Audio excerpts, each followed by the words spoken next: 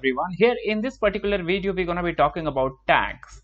Now you must be thinking, why do we need to learn this particular thing? So let me give you an example. Let's say this is the HTML which you have passed, and now if you need to fetch this particular string, how are you going to fetch that?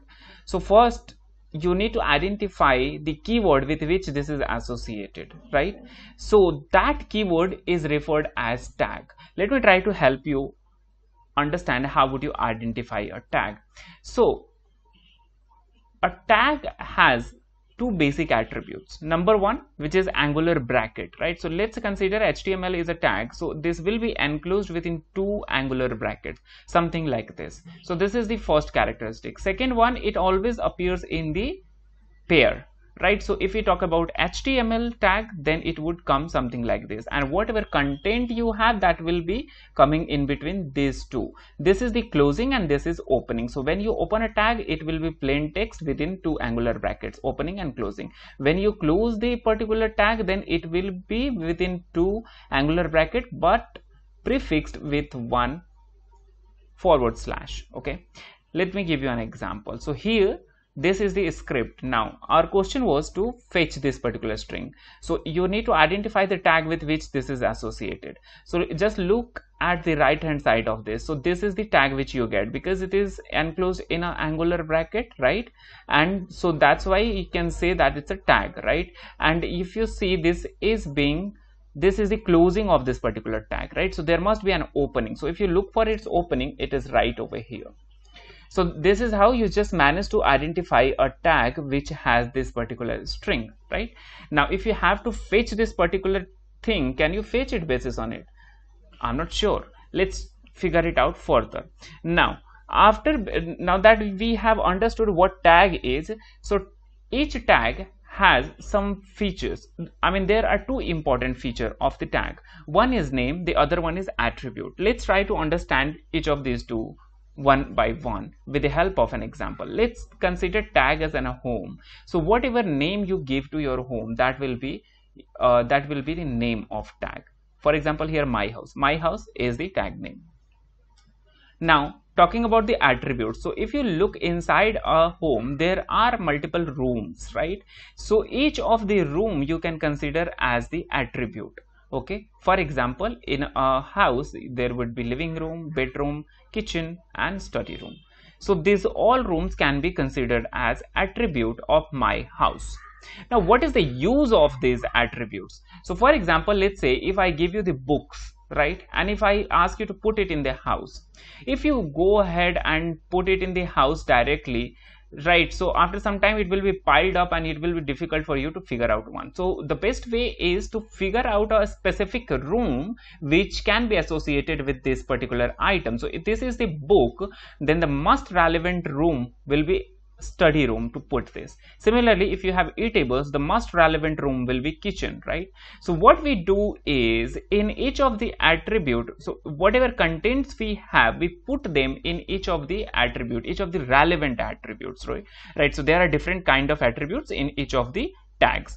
So tag is like a house. In that there are different rooms, and each of the room can be considered, each of the room is like a attribute, right, in which you can put your contents. Now this is the actual form, your actual names of your attributes. For example, here I'm taking three names. One is class, href and id. So consider this is the string, this is plain string. So the most relevant room or attribute for this particular string will be class, right? Then it comes this particular thing. So you can see this is the URL. So the most relevant room for this one will be href. Now then there comes this if you can see, this is kind of unique number, right, or id. So obviously this is going to be placed in this because that's the only thing which can be most relevant to this, right? So this is how we just figured out, if you are given a content, if you have to write the HTML, then this is how you can figure out the relevant attributes to put that into inside a given attribute. But here we are doing the web scraping, so why do we need this? We require this so that we could understand if there is a string which we have to fetch, then which attribute we should use to fetch that. For example, let's say this is the string which you have to fetch out of this HTML, right? So which is the attribute that you're gonna use? So this is the attribute which you will have to use. Now you can easily find, you can simply say this is the text, right? And this text is residing under this href attribute, right? And this attribute is under a tag. So now you can easily first look for tag a, and then inside that you can look for href. All right, now let me take you to the, okay, before I take you over there, let me give you a glimpse over here. Okay, so now you can see this is the opening of tag, okay, and this is closing over here, right? So within the opening of tag, so this is one tag and this is the closing of tag, right? Like in the beginning I said tag always comes in the pair, and between these two tag you have this string which is tilly, right? And inside the opening of tag you have multiple attributes. So attributes are placed in opening tag, right? Inside this, if you see, there are three attributes, all these three things, right? So these three are attributes.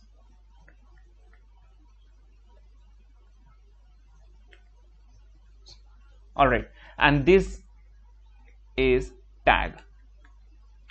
This is it we have to understand. We had to understand in this particular video. Now let me take you to the Jupyter notebook and try to help you understand how is it going to be helpful, right? So now here we are, like we were understanding. So if you see, as usual, what I have done is I have imported all the necessary libraries, and then here I have one HTML patch, I can say, so that I have stored in a variable, and here I am parsing that, and here I have passed it, and then I will just print it. All right, now out of this, if you think, like we were discussing about this LE, right? If we have to get this particular string, right, how can we get this? Or maybe if we have to get this particular thing, then how can we get this? So I'm going to show you both of these two things. So if you want to fetch this particular thing, so you can see this is not residing in any attribute. This is directly residing under the tag. So to get this, what you can do is first you need to access the tag. So the tag which we have over here is A, because in this tag only we have LE written, right? So let's say soup is the HTML parsed item, right? And in that we need to look for tag A. So if you print that, so this is what we got. Now out of this you want to fetch this. What is this? This is just text, right? So you can say text. Here we got that text. Now let's take another example. For example, we want to fetch sister, whatever is written over here, or maybe we want to fetch this particular thing, link one. We want to say link one, we want to get this, or the most useful thing is this is something which we want to fetch. Okay, how can we do that? So for that, what we need to do is we're gonna say soup dot, first we need to fetch the tag. So we fetch the tag, and after that inside this tag, whatever the attribute you want to access, you can just write that attribute in this square bracket. So let's say I want to fetch the ID, so here we got the ID. Now if you want to get the link, so you can do this.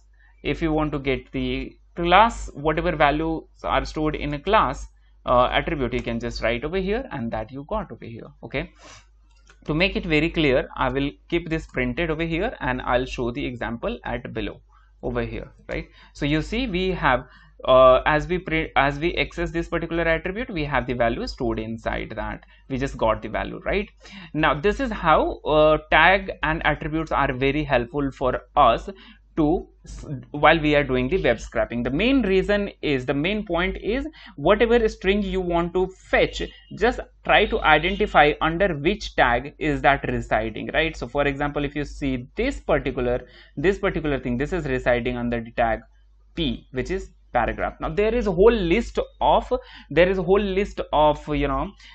tags which you can learn, that unfortunately we cannot cover over here, but I'll give a link which is for w3school.com. you can access that, and that's really useful. You can learn from there, right? But that's not really important over here. Now here you saw that in class, let's say if we want to access the links, right, so we can say this, right, we got the one. So this is giving you the first one, whichever is coming over here. Now what if you want to fetch all? So for that we're going to use the function, right? So we can say find all. This is something which I covered in the previous video as well, right? In that, what you can do is you can just find this, okay, and if you see this, here is that you got. Now let's try what happens if we do this. Are we going to? Yes, this is going to give you the error. Now what we need to do is we need to take each of the link out of this. So for link in this, what we need to do is we can say link dot, please avoid this noise. Next what we can do is we can say get, and over here you can just say href, right? And if you do this, it gives you nothing. So what you can do is you can try return, right? And if you do this, this is also not giving you what you need, right? So the best way is to print that, right? And here you got all those 3 links. We got that. Okay, now you can store this in a list, or maybe you can store this in a data frame. So the main point is to access any string or any item which you really require to fetch. First you need to identify the tag and their attributes, and then you are done. You can just simply fetch that. Thank you very much for watching the video. Wish you very all the